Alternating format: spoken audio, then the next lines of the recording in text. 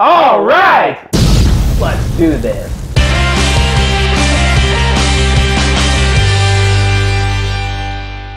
Hey everybody, welcome back to the studio of the world famous Mermaid Lounge for another episode of Free Beer with Charlie. Got a kind of a special one today. Yes. Thing that you can see we're already set up, we've already poured, we couldn't wait. Yeah, so this is going to be pretty exciting. Yeah, it's that time of year again. We can't tell our free beer community how excited we are. We get to the end of the year and there's so many holiday beers, so many specials that come out. And Black Friday, what do we look forward to, Big Al? Bourbon County Stout. Bourbon County, and we got to give a shout out to Goose Island. And I don't think they promoted this enough, but this is the 10th anniversary of Goose Island coming out on Black Friday. Yeah, so you'll need to check out our past video of 2019 Yes. when it came out, and we did a review on that. Awesome stuff. Oh, we're hoping fantastic. it's just as good or better. And we can't tell you enough how we're sitting here getting wafts of this. Yeah, and it's this so should be an hard. air freshener. Oh, it should be. Yeah. It's so hard for us to not just sit here and try to sip this. But anyway, we'll get to that. So once again, shout out to Goose Island for doing this on Black Friday. This is the 2020 edition. Yes. So in the past we've done some videos on Goose Island, so there's some information out there that you can get on our Rumble channel, our YouTube channel, our website, freebeerwithcharlie.com. But just to bring it back up, tell us a little bit about... Yeah, just to recap, Goose Island started back in Chicago in 1988. You know, we love the Windy City, we love Goose Island, but just to reiterate, this is monumental this year, 2020, because this is the 10th anniversary of Bourbon County coming out on Black Friday. Yeah. Now, Bourbon County Stout is a beer made by Goose Island, and like we said, it's released every Black Friday. Yes. And we have, of course, 2020's version. We did a video last year. We want to see what this one's going to be like, if it's going to be similar.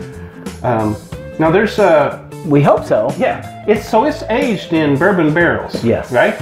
We've got Buffalo Trace, we got Haven Hill, and we've got Wild Turkey.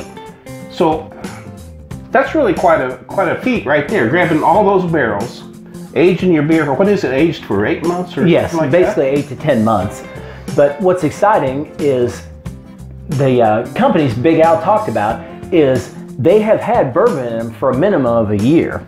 So you think about this process, that means right now as we're coming to you, there's a warehouse in Chicago that is loaded full of beer in 3 different kinds of bourbon barrels waiting to be fermented to mix to put out next year. And then they mix all 3 of the brands of bourbon barrels together to make this beer.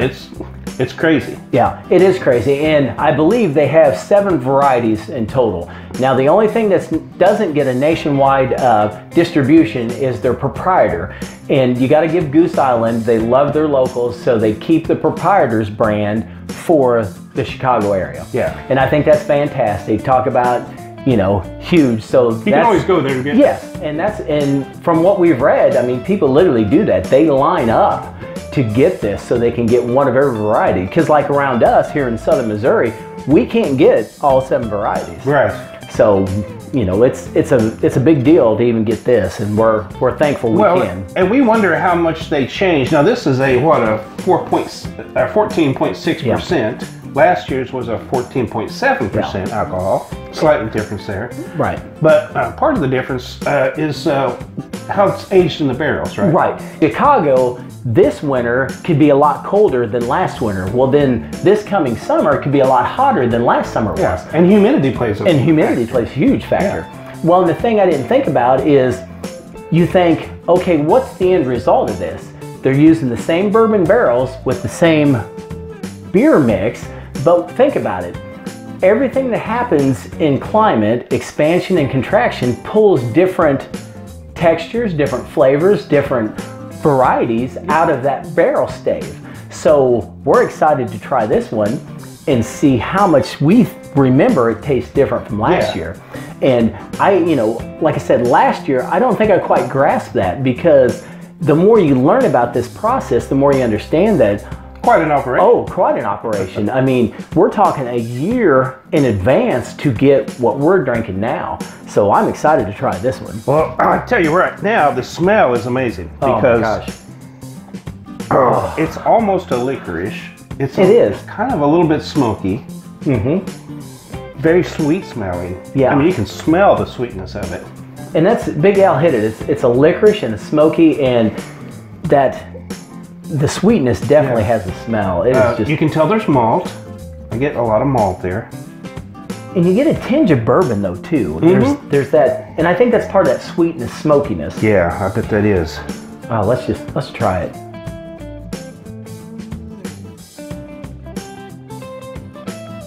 Wow. Oh. I mean, that's amazing. I mean, that's beer, Oh, but it's a very I mean unique that's beer. yeah, that's so many levels above a beer. My goodness. That sweetness. What do you think on that? I have to say, I think that's over the top. That's got to be a 3. Yeah, that is sweet. I On mean, our it keeps scale? you from guzzling it. It's not going to be a guzzler. Of course, the alcohol content's going to keep you from guzzling. Yeah, and I think that's one thing you can tell by the head on this. There is a lace with what head there is, but Yeah. you know, this is definitely a highly complex beer. But well, let's talk about that. Yeah, so it's complex, It's definitely complex. but it's not a guzzler, obviously. So in Oh, our no. categories, you're not going to guzzle this. This would be a sipper. Yeah. This would be you know, just enjoy little sips at a time. Yeah. I mean, this is definitely we'd have to class it as a dessert beer too. Yeah. I mean, So you think have about a big steak oh, off the grill, and everybody at the table gets a little shot glass of this, kind of as a dessert. Oh, it'd be just wonderful. I mean, this. I mean, I while you said that, I'm thinking my mouth starts watering thinking about, you know, how you do it at Big Al's Barbecue with that smokiness of that steak coming off the grill, and I'm like, oh my gosh, I just it would melt in your mouth, and then followed up with this. That would Yes, be people would be fantastic. amazed. This is beer? Yeah, this is beer. See, that's I'm still dumbfounded with. I know they have a beer recipe, but how they take that in the 3 different varieties of bourbon barrels and then mix that and come out with that, it's phenomenal. I just, what do you think overall, Big Al? Charlie, I'm thinking this is 5. Yeah, it's, This is our biggie. definitely- This is a great product. You talk about an art form, they have mastered it by this point. Yes. I mean, after 10 years. Now this, can you imagine just having supper, friends sitting around, campfire, snow falling down? Oh my gosh. Sitting in the hot tub. Man. You know what we need to do? We need to compare this to last year's. You know, I think at the Mermaid Lounge we still have some 2019. We need to compare it. Yeah, let's do that. Let's do it. Okay, so I did find a 2019. Thank goodness. Okay, so pour us each a glass of 2019 to go along with this. We're gonna kind of compare them side by side and just see. Now, one thing we got to reiterate to our free beer community is the fact that we've had this at the Mermaid Lounge studio for a year. Yeah. So we don't know. We'll give you a little disclaimer. We did toss it in to chill it down a little bit for us, so it's not at room temperature. But we don't know how this is going to change because it's literally been, what do we want to say, fermenting, processing, enhancing for a year. Yeah. So, but the thing is, we know we did a review on it last year, so we know what it was like, but we didn't know what it was going to be like a year later. Yeah, so this could be interesting. What do we got in this beer anyway? What we've got is Millennium hops, 2-row malt, black malt, caramel malt, chocolate malt, Munich 10 malt, roasted barley malt. So yeah, we're hoping that we can keep one of these behind every year so that we can compare them year to year and see what effect they have. So let's just see what this new one's, the new one, the old one smells good.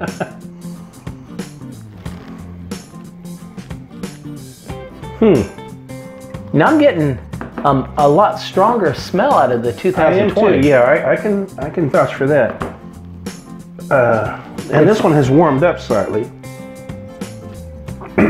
which may be that. That's surprising. The smell is similar that I Yes, guessed, but it's very, I'm surprised that it's faint. I mean, this is very pronounced. And I remember last year, that was one thing we talked about, is the aroma that came into the room. So let's take a sip of it and see what the 2019.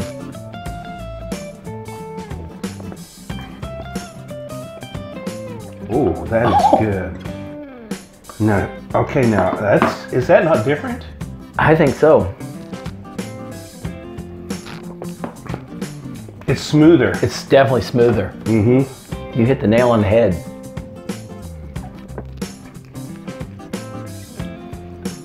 Oh, that's good. Wow, that is good. Wow. Okay, so we need to think of this in perspective.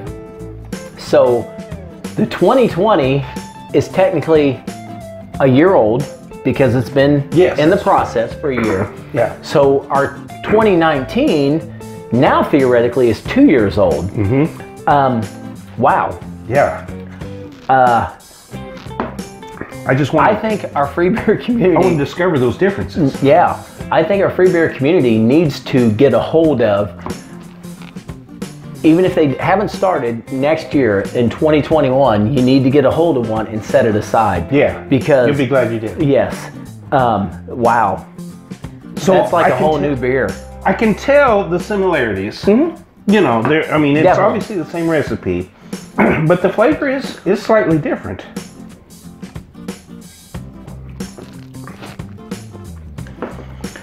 I would choose this one. Yes. Do you get I'm getting more of that smoky barrel aged out of the 2019. Yeah, I think you're right. That may be what's making it smoother. I'm not really sure.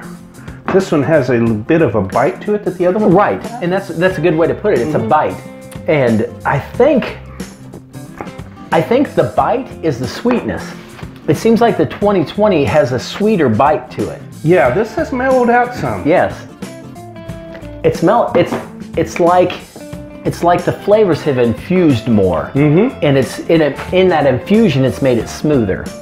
Wow. And not saying 2020 is fantastic. Oh, it's great beer. I mean, I would have never guessed in a year it would have manipulated to this. Yes. But it's so smoky and smooth, and it's easy drinking. I wonder if anybody has a bottle of the 2010. Oh my gosh. I'd like to try that out. Shout out to Goose Island.